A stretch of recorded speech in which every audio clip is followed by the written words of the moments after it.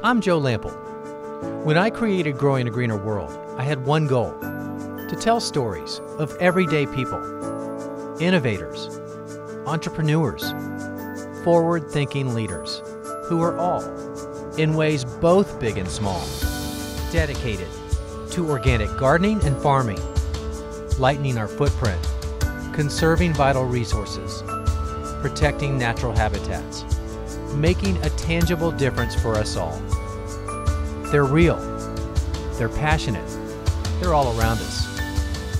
They're the game changers who are literally growing a greener world and inspiring the rest of us to do the same.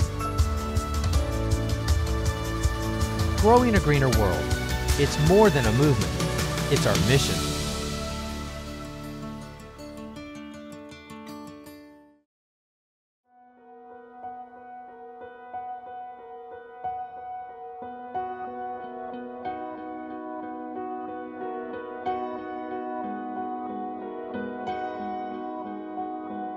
Local and homegrown food is a given when it comes to sustainable living.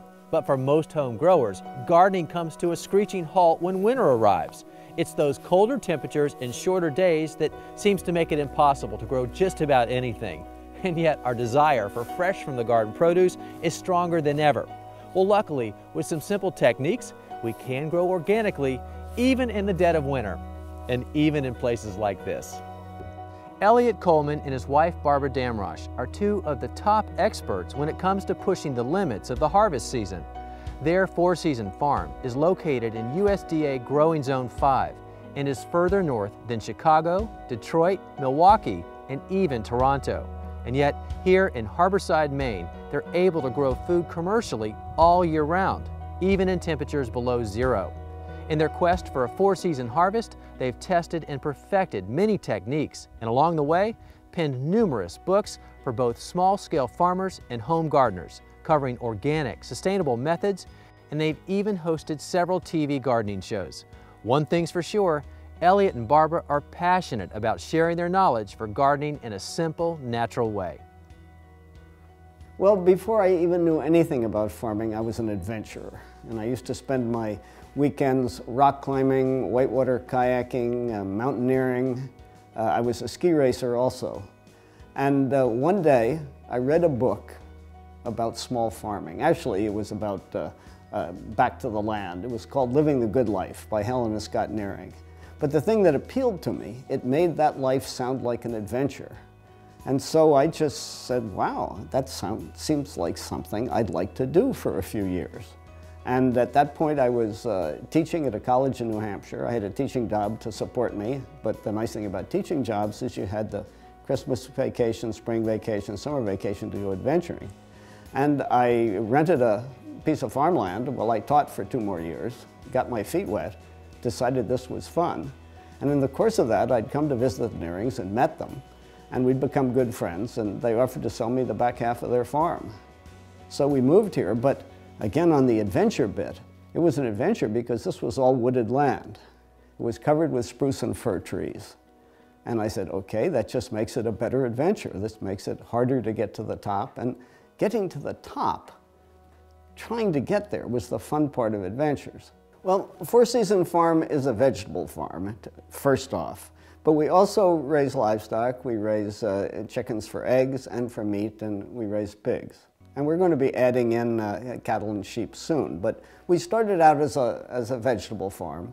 And the fascinating thing was how successful we were raising every imaginable vegetable and not needing any of the inputs that conventional agriculture seemed to think were indispensable.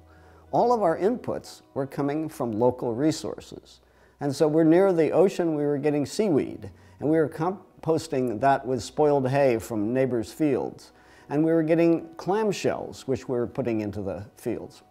And that's a wonderful story in itself. I was spreading these clamshells, which I get from a neighbor who shucked clams, on a field when the local county agent stopped by one day. And he looked at what he was doing and he said, well, that's foolish. Those won't break down for 100 years. And I remember thinking, isn't that the perfect metaphor for the difference? Because I was thinking, wow, there'll still be some calcium in here when my great-grandchildren are farming this.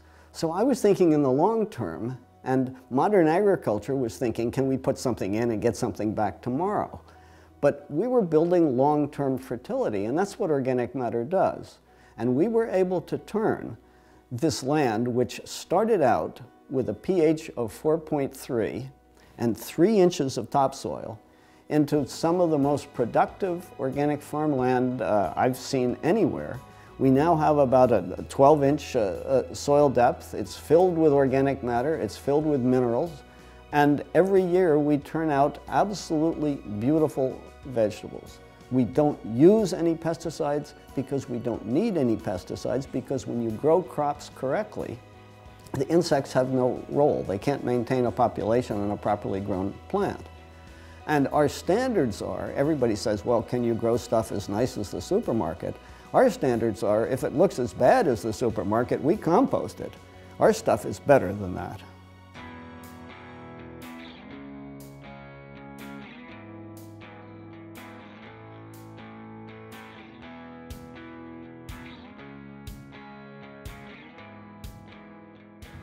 Eliot, what was your goal as you started taking on the challenge of growing more things in the wintertime? Well, the goal was to see if we couldn't feed our local population year-round, not just during the growing months, as they're called. And so we started out with the obvious best crop, which was spinach. Spinach is very hardy. Whenever you cut a leaf, it'll regrow as long as the plant's established. And that worked. And then we just kept adding crops in. We added in scallions, we added in Swiss chard, and all of the wonderful Asian greens, and carrots that we'd planted in August and wintered over and protected. And the best feeling I had one day when I went into the local food co-op that was carrying a lot of our produce, when we had 9 different crops in the cooler. And this was in February, and I said, wow, okay, we're getting somewhere with this. Yeah. This is pretty neat. Plenty to keep you busy all throughout the winter then. Yeah, we stay about as busy as we want to be. Good.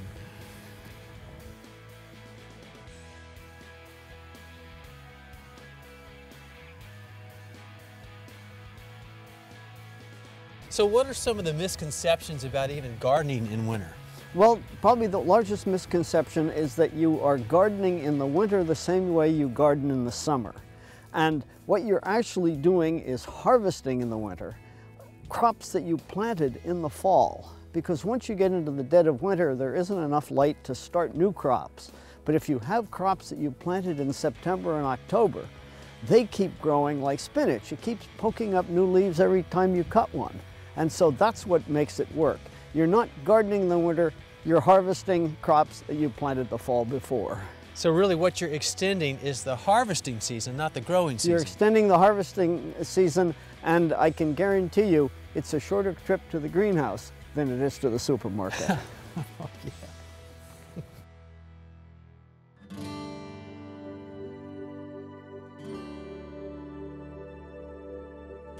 So we know there are certain crops that have no problem with the cooler temperatures, but you found ways to sort of push the temperature limits with systems that you've developed, Eliot. Well, what we've found is that if these were out of doors in the winter, they would survive probably until Christmas. Spinach, it's pretty hardy. It'd be looking pretty beat up, but after that it gets so cold here that they would freeze, and the cold, dry winds would just suck the juices out of them. Now, if you put them in here, this simple single layer of plastic at least will cut the wind, and they're going to be doing a lot better. And that's what we found out years ago when we had them growing in a cold frame. But the time we really made the great leap forward was when, after getting tired of shoveling all the snow off the cold frame, we put a simple little hoop house over the cold frame to keep it free of snow. And then we discovered double coverage. And what I mean by that is, what we've learned with temperature records is that each layer moves the covered area 1 1/2 USDA zones to the south, about 500 miles here on the East Coast. So outside it's Maine, inside here you have a New Jersey climate. If you add another layer, a second layer, that second layer moves you an additional 1.5 zones to the south. And that 1.5 zones to the south takes you to Georgia. Wow. And so that's going to give you a far wider range of crops that you can grow. And the second layer now, instead of being a cold frame, is this spun bonded fabric, which gives you such a nice layer of protection. It's lightweight, it's self-venting, and it really does the job perfectly. So you're able to get enough light through both layers so that the spinach can still photosynthesize. Absolutely, and for many people, when they see this, they say, oh my gosh, let's put on layer 3, let's put on layer 4, and we can have cucumbers. But what happens is each layer cuts out an additional 10% of your light. So 2 layers, you've cut out just enough, that layer and this layer, just enough light to get the temperature you want. We leave it at that, because maybe we could grow cucumbers in here in the winter, and maybe people 50 years from now will look back on us and say, oh my gosh, how stupid they were. They could have done this, but for the moment, we think this is pretty darn good. And it is, and on top of that, somebody at home can do the same system on a much smaller scale, right? It would be so easy. People could start with the cold frames that we started with. You can take simple pieces of wire and make wickets and stretch this over it inside a small greenhouse. It is the easiest thing in the world to get this amount of climate change for free just by having 2 layers of covering.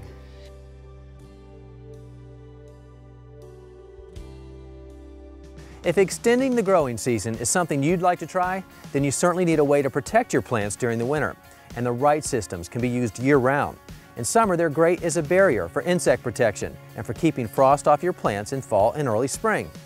And you don't need an expensive greenhouse or hoop house for that. For a nominal investment, you can build a low tunnel just like the ones that professionals use. How's it going, Sean? Okay. Awesome. Now it all starts with this. This is galvanized electrical conduit known as EMT piping, and it's really inexpensive at only about $2 a piece, but once it's formed, it creates a hoop about 6 feet wide and 3 feet high before you put it into the ground. And you definitely want to use galvanized piping as opposed to plastic PVC, because this is really strong and sturdy to hold the snow loads, plus it doesn't break down under UV lighting, and once you form it, you'll have it for years. So how do you bend the pipe? Well, there are commercial pipe benders that you can buy, but I like this device that's made specifically for the purpose of bending pipes into the hoops we'll need to put into the ground. You can mount it to any solid surface, such as the corner of a workbench or picnic table, and it's secured with 2 screws and bolts. By securing it to a fixed position and pulling the pipe around the bender, you can maintain perfect control of the tubing as it's bent. To start, insert a 10-foot length of tubing into the holding strap so it's even with the end of the bender. On the first bending stroke, pull the tubing towards you around the bender until it touches the operator's end. Next, release pressure on the tubing and push only about half of the portion you just bent through the holding strap to make the next bending stroke. It's important to not push any more than half the bent length through at a time in order to maintain a smooth, consistent radius. This is the time where it's helpful to have an extra pair of hands to provide support for the bent end already shaped in order to keep the hoop on a single flat plane. Otherwise, it could corkscrew or twist.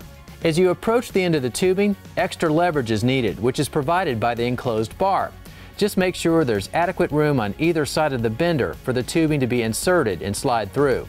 It's great to have some help if you can get it, just to help stabilize the pipe during the bending process, but it's not required. This really is a simple job, and you can do it yourself. Hey, thanks a lot, Sean. You're welcome. See you later. Once the hoops are ready, insert them to a depth of about 10 inches and space them 5 to 6 feet apart. Then cover with a protective layer of plastic or spun-bound fabric. You can hold down the cover a number of different ways, including sandbags, stones, bricks, or whatever's handy. If you'd like step-by-step instructions for how to make your own low tunnels at home, as well as where you can get the supplies like the pipe bender, we have that on our website under the show notes for this episode, and the address is the same as our name, growingagreenerworld.com.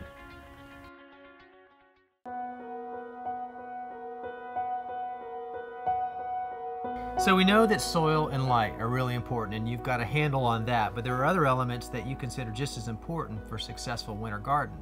Oh, it's the fertility of the soil that's going to make everything work. You know, we're sitting here looking at some beautiful dark brown soil. This is a potting mix that actually contains 40% compost. And the wonderful thing about compost, here it is, it's the world's best fertilizer. And you can make it for free in your backyard from waste products. Mother Nature is on our side. She wants us to be well fed. And we use a lot of compost. We make all we can, because what that does for the soil is it allows moisture to be there in the proper amount. It allows air to be there in the proper amount. It holds nutrients in just the right way the plants need them.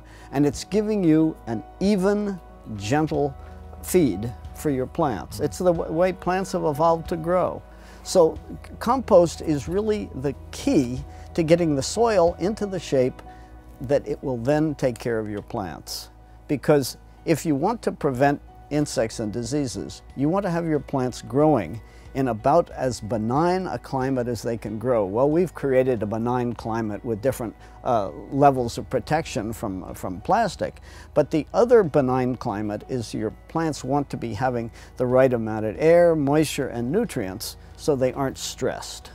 And studies have shown that when plants are under stress, there's actually a change in their internal composition that makes them more suitable for insect nutrition.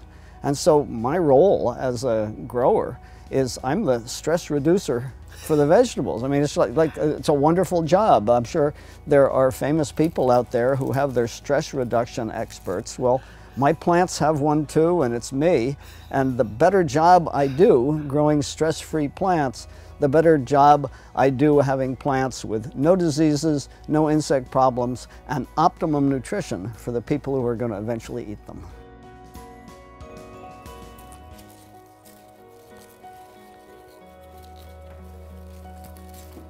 Okay, so sound gardening practices are just as important no matter what time of the year it is, whether it's a home garden or a commercial farm setting. And this is the greenhouse connected to the main house for Eliot and the other famous gardener in the family, Barbara. And Barbara, it looks like you're off to a great start for supper tonight. What are we growing here? I sure am. This is tatsoi. This is my favorite Asian green. It's super hardy. Grows in an unheated greenhouse. We've been having this in stir fries all winter. And in salads. It's just so tender and sweet. This is delicious. Now you have 1, 2, 3, 4 crops growing right now. Talk about that. Well, this one is about over. I mean, you can see it's starting to go to seed.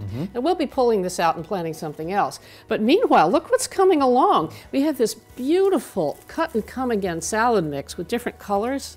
Look at that. Beautiful. So I'm going to put some of that in the salad, and this will regrow. So this will have several successions. I'll cut, then it'll regrow again. This will keep going all spring long. Now, another thing that you're doing is you're growing spinach, and it's clear that you've planted this at different times. Yes, now that's another example of succession with a single crop. So we have some older spinach there, which we can be picking right now, and here's some young spinach coming along for the spring. Then over here, these are some carrots, and I think I might pull some of them for supper too. Those have been in the ground all winter long, and they're starting to regrow. So we're soon going to be pulling those out, and we're going to plant something in a different family from carrots. We're going to put lettuce in there. Not this lettuce, but some head lettuce, so we have some of both. Then that other bed here, which we have to clean up and start over with, that's going to have some of the brassica family. We're going to have arugula, we're going to have some baby turnips, we're going to have some radishes. They're all related, so they'll be fine there.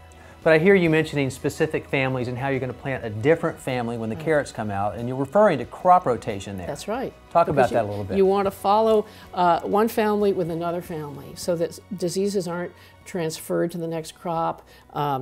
Sometimes the root system of one will benefit the following crop. Any overwintering pests you don't want to have follow the next crop, that kind of thing. Now eventually all the lettuce is going to run its course. What are you going to put back in that bed? Same thing I'm going to put in this bed, flowers. I'm going to plant both of them with zinnias, and I'm going to have them at least 3 weeks before anybody else. Why am I not surprised?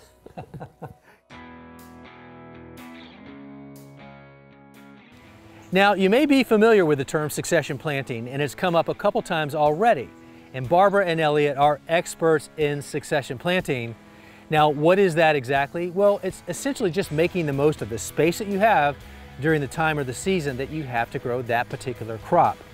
Now, what is that exactly? Well, it's essentially just making the most of the space that you have during the time or the season that you have to grow that particular crop. Now, Barbara mentioned single crop succession planting, and then another example of succession planting is when you come in after that crop is finished, the bed is empty, and then you replant with a crop from a completely different family. So let me just show you those examples from what I'm doing right here in my own garden. Let's start with single crop succession planting. And like Barbara and Eliot, we eat a lot of salads around here too, and I can't imagine a time where we don't have fresh lettuce ready for a meal. So in this bed, I planted a row of leaf lettuce about 2 weeks ago. And a week after that, I planted another flat of leaf lettuce. And so you can see the difference in size here between that first planting and succession planting number 2, which I'm going to do this weekend, day after tomorrow. And so that will be 2 rows of leaf lettuce. Now the beauty of a leaf crop like this is you can harvest from the outside or cut across the top, and it's going to regrow. But it's nice to have the option to have lettuce at various stages of growth, so you always know that you've got fresh lettuce. And I'm taking it one step further here because I've gone to a 3rd succession, and I sowed these just 3 days ago. And that's the beauty of lettuce in particular, is that it germinates quickly, it's easy to grow, it doesn't take a lot of space. So if you're looking to have successive plantings, lettuce is a great one for that, especially leaf lettuce.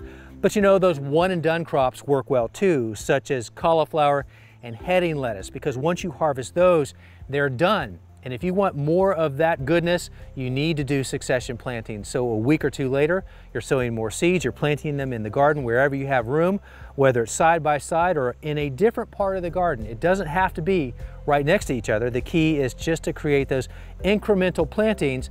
So the beauty of this is you do not need a lot of space. You just want to make the most of the space that you have, and then you're going to make the most of the harvest opportunity. Now let's talk about direct sowing into the soil versus starting seeds indoors. Now both will work, especially for fast growing seeds like lettuce and kale, for example, right here. But whenever I have the opportunity, I love to start inside because I have more control over the growing environment. So obviously I started these inside, and as I mentioned before, these were 3 days ago and they're already germinating. And I just like knowing that I can put my eyes on these and control the environment versus last week, for example. If I had direct sowed my lettuce seed outside, it rained all week and it rained really hard, and it could have rained so much and gotten those seeds to the point that they potentially rotted, and I would have lost a lot of time. So this way, by sowing them indoors, I have a lot of control over what's going outside, and the quality of the seedlings is really good. Now, if starting seeds indoors is a little intimidating to you, not to worry. You can do it outside successfully, no problem. For example, Thomas Jefferson, he was a great gardener and a prolific succession planter. And every week he would sow a thimbleful of lettuce seed directly outside in the garden all throughout the year, and he had great success. Like Barbara, I have a few beds of summer crops that are on their way out. It's mid-September. They've done well, but I'm ready for some fall crops to get into place as a new family and take over that spot. This happens to be a bed where I've got some broccoli and some collard greens and some cabbage here. And I love all of those crops, but what I really love is that I have some appropriate room space between these plants where I can find a pocket to interplant. And that's the other technique for succession planting, is finding those spaces between the plants where you can sow something that isn't going to be bothered by the plants around it, and vice versa. And for me, that is arugula. I love my greens, and arugula is something that you can direct sow. So I'm just going to draw out a line right here on the edge, and I'm going to lightly sow these seeds. You don't need to grow these inside. In fact, it's not even recommended that you do because they germinate so quickly. They're easy to sow. You just kind of pour them out, and then you thin them out as they sprout. Once they grow, to harvest, you're going to take cuts off the sides. It's going to continue to grow, and that way you're going to make the most of this bed space and maximize your yield at the same time.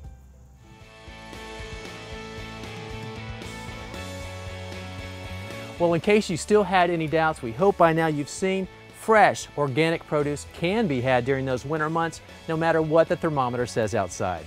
With some simple techniques, you too can harvest delicious food any time of the year. Now, if you'd like to learn how to extend the harvest, you can get that on our website. And the address is the same as our name. It's growingagreenerworld.com, and you'll find it under the show notes for this episode. I'm Joe Lample. Thanks for joining us, and we'll see you back here next time for more Growing a Greener World.